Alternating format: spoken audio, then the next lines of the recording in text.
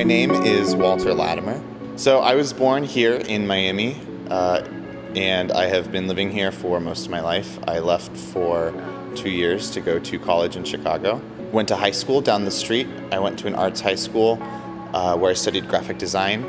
Didn't really pursue computer science or programming like I wanted to, and I kind of lost that for a number of years. Came back to Miami because I couldn't afford school in Chicago anymore. It was an expensive school. I loved what I was doing there, but I really couldn't afford it anymore. When I left school, I was addicted to drugs and about to file for bankruptcy.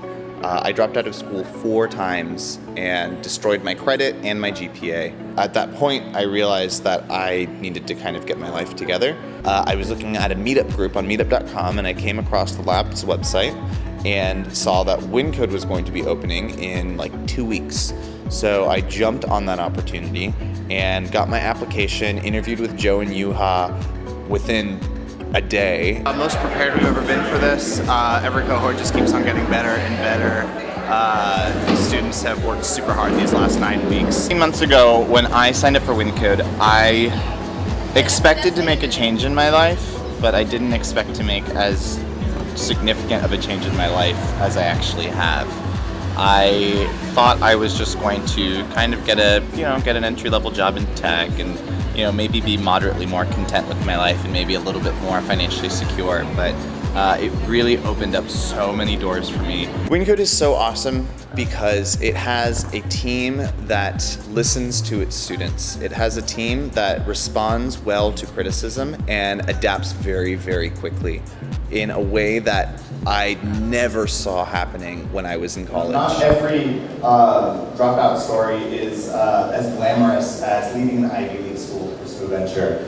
And that certainly wasn't my story. So when I left school for the 4th time, I was a drug addict. And it took, like I said, 4 schools and an HIV diagnosis for me to realize that I needed to get my act together. And at that point, I had completely destroyed my credit, I had destroyed my GPA, and going back to school for a 5th time just wasn't an option. And that's how I ended up at Wyncode. And the amazing part is that everyone at Wyncode is some sort of outlier, is exceptional. And I came here thinking I was going to learn how to code, and what I really got was an airtight community. And I got an amazing group of friends here. I've met moms with kids who want to re-enter the workforce. I've met Ivy League graduates who just want a new challenge. I've met high school dropouts. I have met poker players. I have met YouTube partners. Everyone here is just incredible. I've met some of the best friends of my life here. And if you had told me 15 months ago that I would not be making $10 an hour anymore, but instead I would be working in Silicon Valley for the man who invented the self-driving car, I would have told you that you were crazy. I have a tradition where every year for New Year's I wear a crazy all-over print outfit, and one of my students saw the outfit and dared me to wear it to Cohort 4's pitch day, and I don't think they thought I was going to do it, and I wore it to pitch day. And it kind of became a little bit of a mini tradition where I would come to every pitch day wearing some sort of crazy outfit.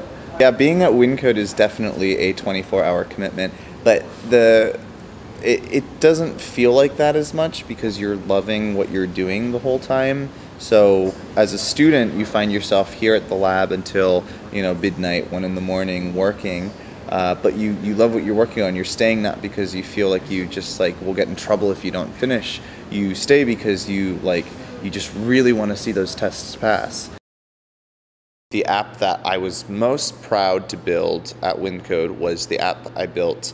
I built a Minesweeper game right after my first week of Wyncode. So it was one of the very first, actually it was the first thing I ever built at Wyncode. And it got me to realize that I could build complex applications. And the other app that I was extremely proud to build at Wyncode was my final project, Good Measure, with Brian Perez and Julie Kramer, which was an app to help manage student homework here at Wyncode, and it actually got acquired by Wyncode a few months later, and we still use it to date, and it has gone through a number of evolutions and iterations. It's bittersweet because I will be leaving this community soon. I just recently accepted a position as a course developer for Udacity, They are a company that teaches people how to code in an online environment on a massive scale, and I'm very excited. If you're thinking about learning to code, it can be a bit scary to get started. There's a lot of information out there, and trying to figure out where to start it can be overwhelming. And my advice would be to just start doing it, because once you get the ball rolling, things start to fall into place, but you have to work hard at it. You have to decide that this is what you really want to be doing. And if you make that decision and you flip that switch in your mind and just give it all you've got, there's no way that you can't be successful. I really love about Wyncode was that they never once judged me for any of the mistakes I had made in my life, and if anything, embraced me for who I was coming into the program and taught me to really appreciate the skills that I brought to the table. Thank every single person at Wyncode, from the co-founders Joe and Yuha, to Ed, the lead instructor, to Diego, my ride or die here at Wyncode, to all of the students here. It's really the community of students that has made this such a positive experience for me here, and will continue to be, the backbone of Wyncode.